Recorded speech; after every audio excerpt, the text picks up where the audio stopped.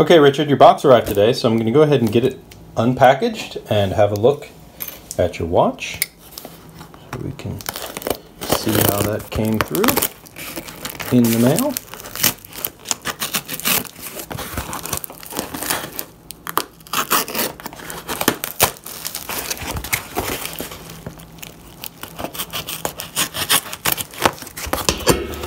Sorry about that.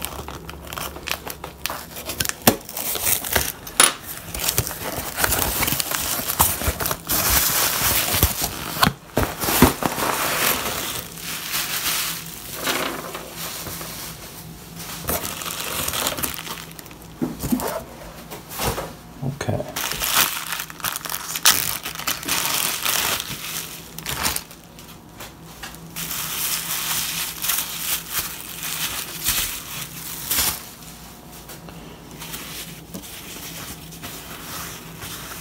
All right.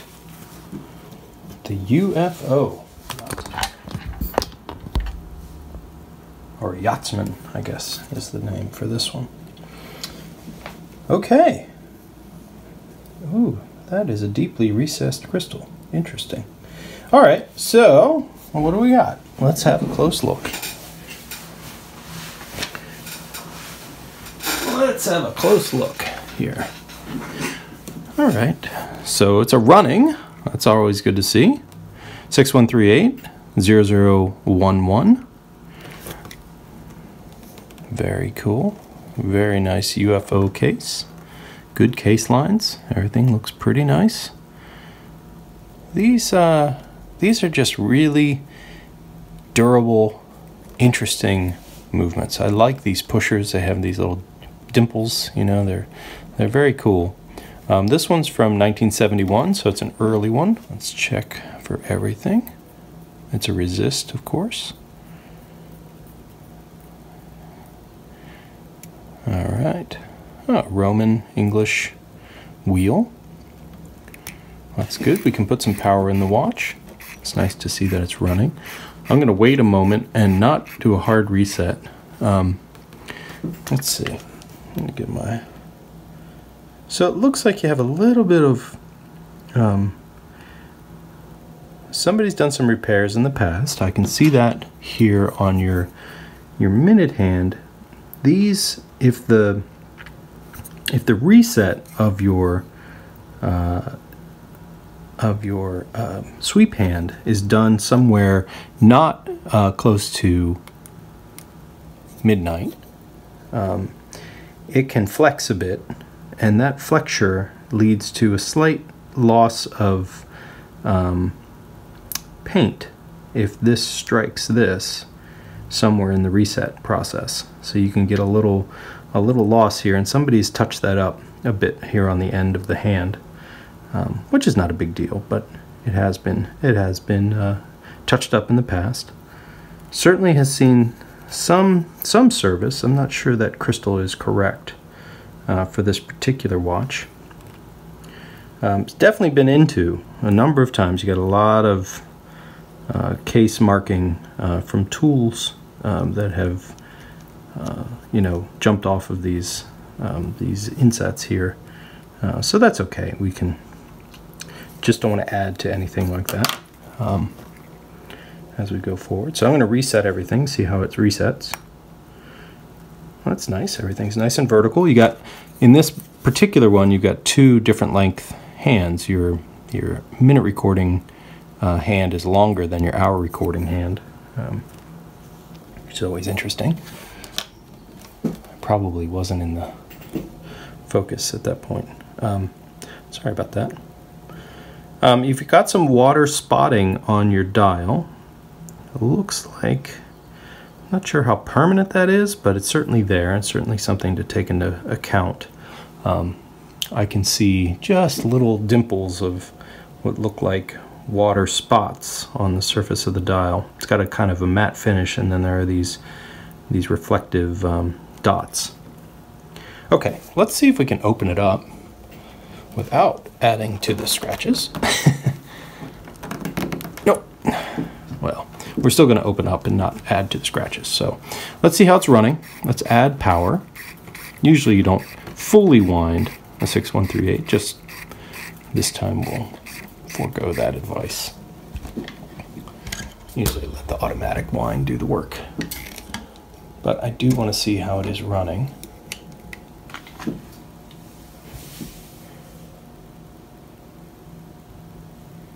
Okay, give me one moment and we'll take a look. Okay, well,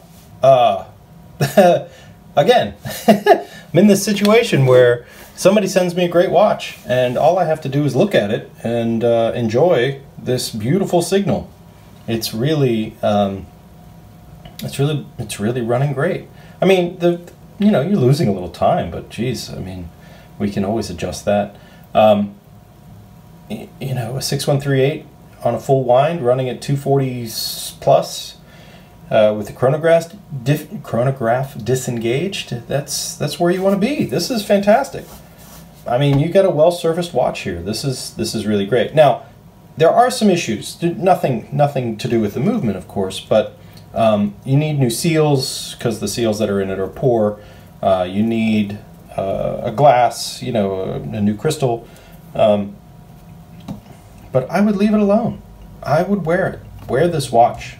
You know, if it really starts to go south, and this is not what I mean by going south, you're losing a little time, but honestly, it's just variability in the timing and the rate. You know, we can adjust this out. We can get it running well, you know, back up to spec. But, you know, this is a great watch. I can spend a little time and get it resealed because your seals are, again, not so great. But honestly, I say wear it. Enjoy it. Just when it starts to get funky, let me know. But until then, I think it's fantastic. Let's just take one more look. This is an A movement with, again, a red text, 21 jewel. Red lettering. They may have replaced this bridge, which is the chronograph bridge, I'm pretty sure, because this is the original one for the winding ball bearing assembly. But you got lubrication in the right places. You know, you got lubrication here under your cap jewel for your diafix. It looks and runs like it's been serviced. Where are my tweezers? There. Your case back seal was not the right size, and therefore it actually got squished in a weird way, and so this is not sealing very well. I also had a look at your pushers, and though they do have seals, the seals aren't actually doing anything. I don't know if you can see this, but the seal itself is smaller than the size of the pusher, and there are two of them because it didn't have the right size. So you will need seal kit stuff, which you can provide. I haven't looked at your crown seal, but I'm expecting to find the same. And to be honest, that's about what I would do. And I would send you the watch back. So I think we're good to go without having to touch it. I think, you know, this is going to be another one of those let's be honest moments and just tell you like it is. Your watch is doing great. So I'll send you this. We'll have a little talk. We'll do a little work, and hopefully we'll send you back a watch with a new crystal and a new set of seals, and you'll be good to go. I'm not going to really, I don't really like to do much with dials and hands. I think, honestly, it shows its age really well. Yes, things are faded, and there is some darkening of the lume, but I don't think you want to really relume this and do anything with the dial. I think it's just great the way it is. I would leave it alone, to be honest. You know, it matches the patina of the rest of the watch, and frankly, I think it's a really stunning looking example. Once you get a new crystal in here, you're gonna see a pretty big difference, I hope. Okay, well, thanks so much, and I'll be in touch, and we'll move forward.